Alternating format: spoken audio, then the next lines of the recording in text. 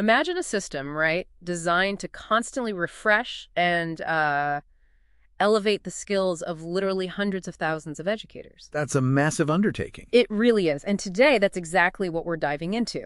We're looking at the Central Board of Secondary Education, that's CBSE, and their new 2025 Continuous Professional Development Guidelines. The CPD Guidelines. Exactly. Our mission here is to sort of unpack the structure of this required professional growth using their official notification that went out to schools back in April. And it's so important because these aren't just, suggestions.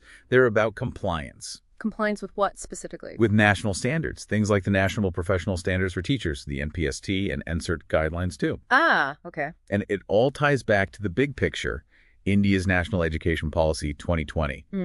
Aiming for that consistent, high-quality education across the country. Setting a benchmark. Makes sense. So how does this actually work for the teachers and principals on the ground? What's the core requirement? Okay, so the headline number is 50 hours. 50 hours of CPD every single year for every teacher and principal. 50 hours. That sounds significant. It does, yeah. But here's where it gets quite smart, I think. It's split. Split how? 25 hours come from training provided by CBSE itself, or maybe government regional training institutes. Okay, official channels. Right. And the other 25 hours, that's managed by the schools themselves. Oh, interesting. So more localized. Exactly. Either in-house training, or sometimes schools might team up, in those school complexes to share resources for this. Right, right. So, okay, 50 hours split two ways, but what kind of development are we talking about? Is it just like subject refreshers? No, it's much broader than that. Yeah. They've actually structured it into 3 specific areas or domains. Domains, okay. What are they? First, there's core values and ethics. That's 12 hours total. What falls under that? Things like gender sensitivity, promoting mental health and wellness for students. Really foundational stuff. Important topics. Okay, what's next?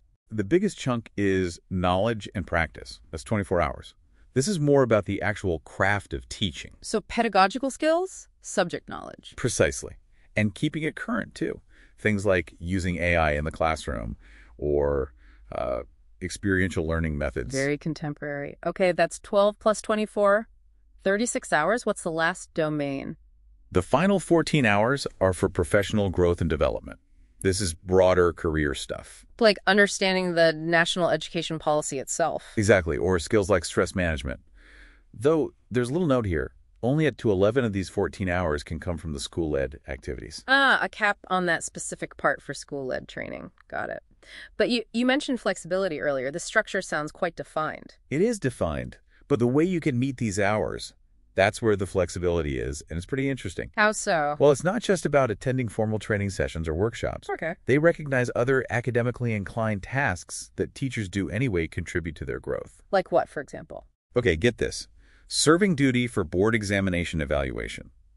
That can count for up to 6 CPD hours. No way. Just doing the marking. Seems so.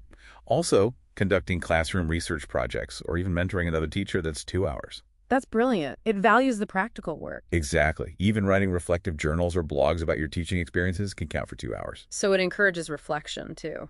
And if CBSE assigns you to develop e-content or, say, question banks, that's 3 hours right there. Wow. Even watching specific online educational sessions, they mention one called Eclavia 3030 STEM Education, can give you 3 hours. So it really embraces different ways of learning and contributing. It's not just sit and get training. Not at all. It feels much more integrated into the actual professional life of an educator. Okay, this sounds good, but what about the practicalities? Time off, accountability. Right, crucial points.